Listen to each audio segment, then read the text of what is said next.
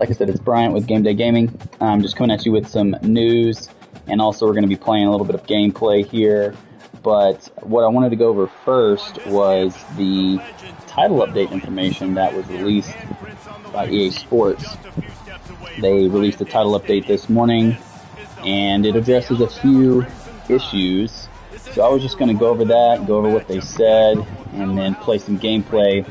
And the first thing that they touched on is that the first issue that was addressed was that they fixed the away team not being able to change the offensive audibles in online head-to-head. So offensive audibles, you will be able to do that now in head-to-head, which is a nice change. One thing that affected me a great deal was this next bullet that they mentioned, and this was mentioned on their Twitter.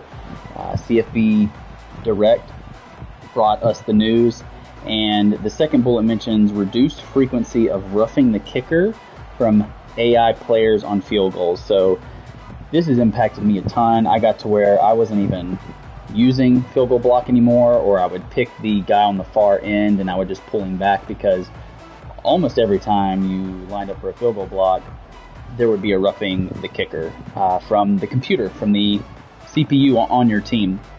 And so this caused several issues, because obviously if there's a field goal or an extra point and they line up, it tacks on the 15 yards on the kickoff, or what happened to me several times are on field goals. I had a great stop by my defense, and inevitably there was a roughing the kicker.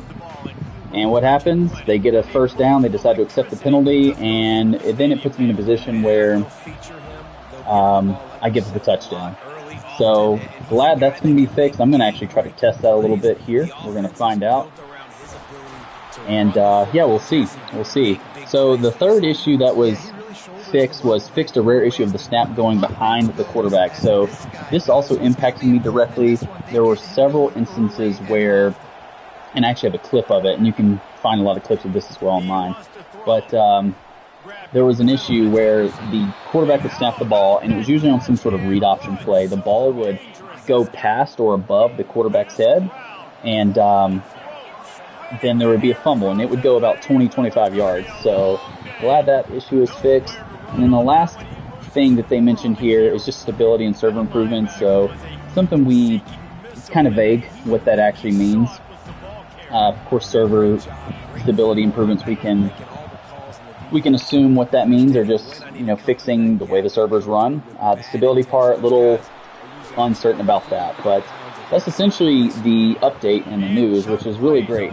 The other good news is EA is going to be releasing a larger update here in the next couple of weeks, which is going to address some of your larger concerns. So I know there's been some issues with the commentary that people have complained about. I've heard it's possible they will be re-recording some of that. Chris Fowler even came out and said that himself. I'm not sure if that'll be in this update or a future one.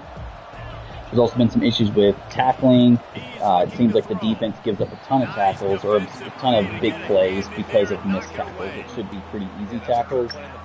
And some of the other big issues are sim logic. So in the Dynasty mode, the sim stats are just not great.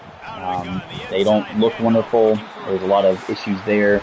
And then also the other issue is the playoffs. So I've seen 5 and 7 teams that are ranked in like the top 10 that have made the playoffs. I've seen other teams with lots of losses that shouldn't be in there, even with the seeding. So that is another big issue that should hopefully be addressed. And there's a lot more that they're trying to focus on. They're going to add uniform updates, player ability changes. They're talking about adjusting player attributes based on how, before the season arrives, how those are going to look.